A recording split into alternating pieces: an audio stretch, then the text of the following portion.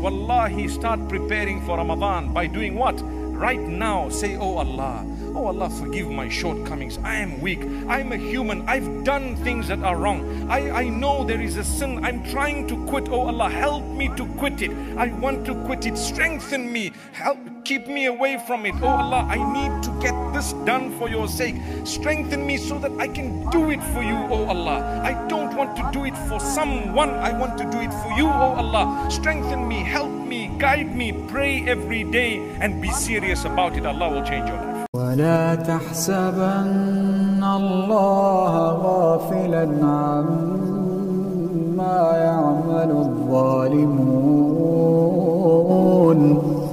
إنما يؤخرهم ليوم تشخص فيه الأبصار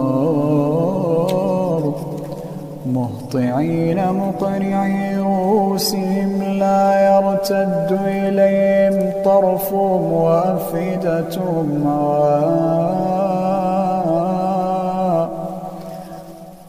وأنذر الناس يوم يأتيهم العذاب فيقول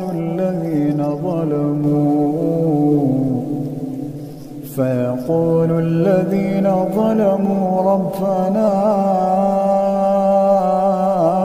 أخرنا إلى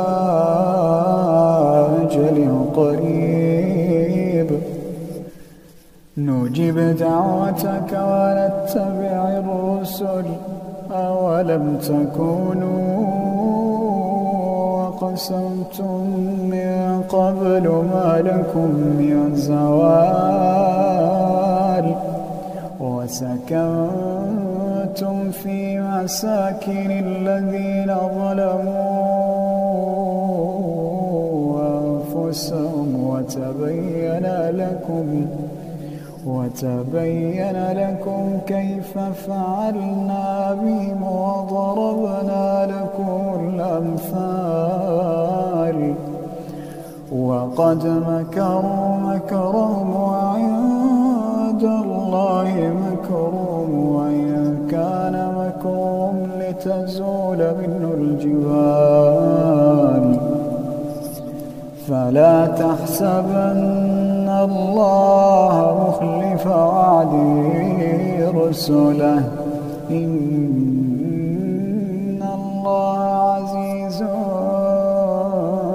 ذو انتقام. الرجال قوام على النساء. It says that men actually they stand up for women. How is he going to stand up? He has a responsibility to protect her. He has a responsibility to maintain her and make sure that she's well taken care of. Well, then when it says one has more than the other, which one? How is this working? Why is he responsible for the protection and the maintenance? Because Allah subhanahu wa ta'ala, when a baby girl was developing her womb, he was developing muscular structure. So therefore, his muscular structure and his body has the responsibility to stand up and protect women and to use his strength to maintain her. What does she have that he must maintain her? When we go back to, when we tie these ayat to the Prophet sallallahu alaihi wasallam, when he says the womb of the woman is connected to the arsh of Allah, to the throne of Allah. What is the arsh? What is the throne? It is the seat of majesty. It is the seat of the unseen, that when the unseen then is commanded and descends into the earth.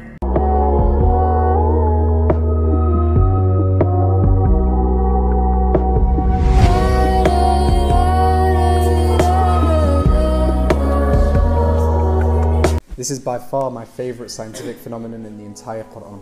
This one humbles me every time I think about it. So this is about orbiting celestial bodies. Allah subhanahu wa ta'ala says in the Quran, وَهُوَ الَّذِي خَلَقَ اللَّيْلَ وَالنَّهَارَ وَالشَّمْسَ وَالْقَمَرَ كُلٌّ فِي فَلَكٍ يَسْبَحُونَ.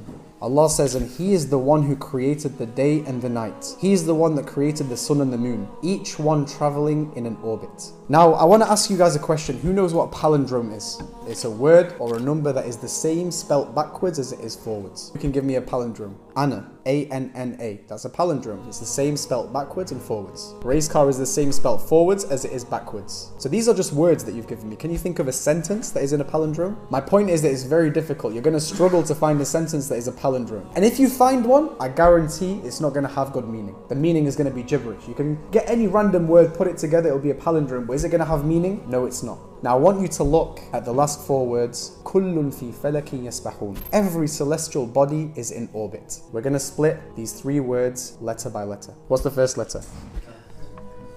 Next letter. Next letter. Fa. Next one. Next one. Next one. Okay. Watch this.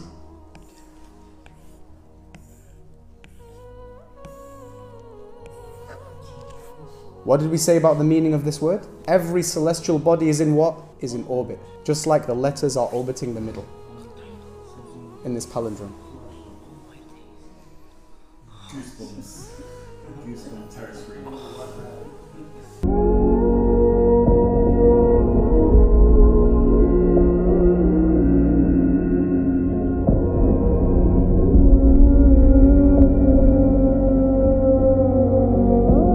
بسم الله الرحمن الرحيم الرحمن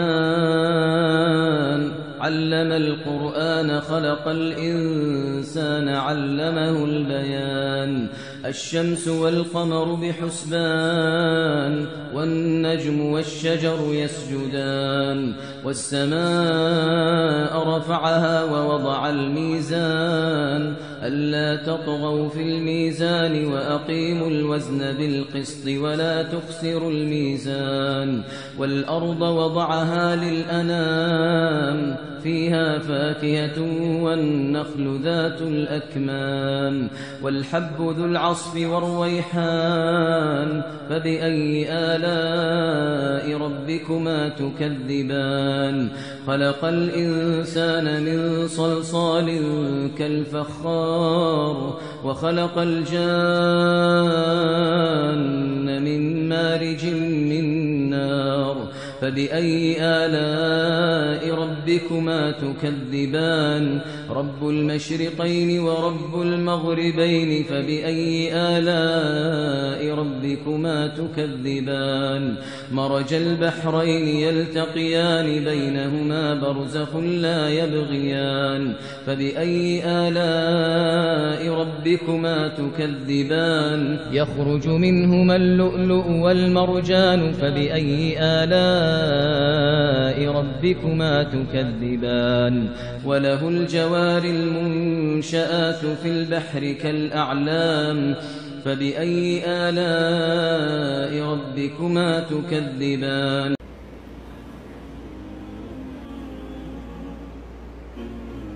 Do you know about the importance of these 2 movements in Salah? The Messenger of Allah sallallahu alaihi wasallam said, "Verily, when a servant stands to pray, his sins are placed on top of his head and shoulders. That every time he bows or prostrates, they fall away from him."